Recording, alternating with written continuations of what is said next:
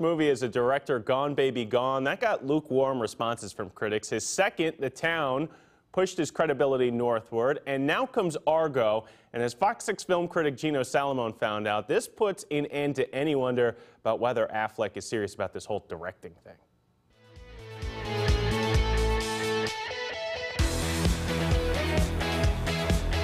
I want to talk about the attention to detail on this, because sometimes you see a period film and you look at it and it's like, okay, somebody's wearing a wig or somebody.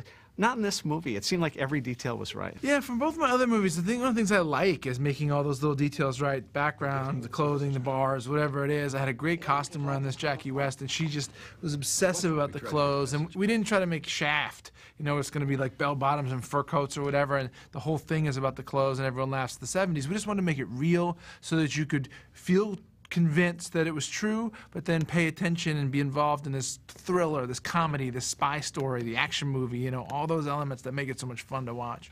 I got an idea. They're a Canadian film crew for a science fiction movie. I fly into Tehran. We all fly out together as a film crew. I need you to help me make a fake movie. So you want to come to Hollywood and act like a big shot without actually doing anything? Yeah. You'll fit right in.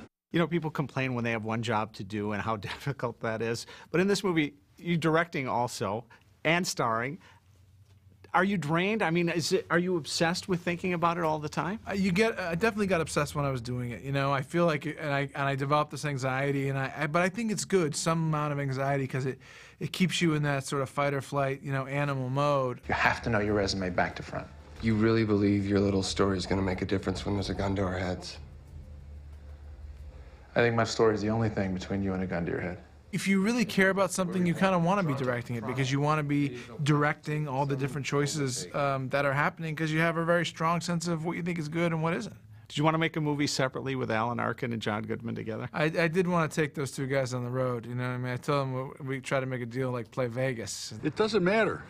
It's a fake movie. If I'm doing a fake movie, it's going to be a fake hit. But so real. You know, they don't seem like actors. They seem like real people that we're watching. Which is great, because they're really in the comedy part of the movie. I mean, they're funny.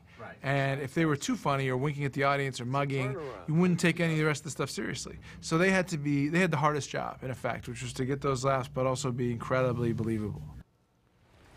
I want to see this one. Argo is rated R. It's in theaters this weekend.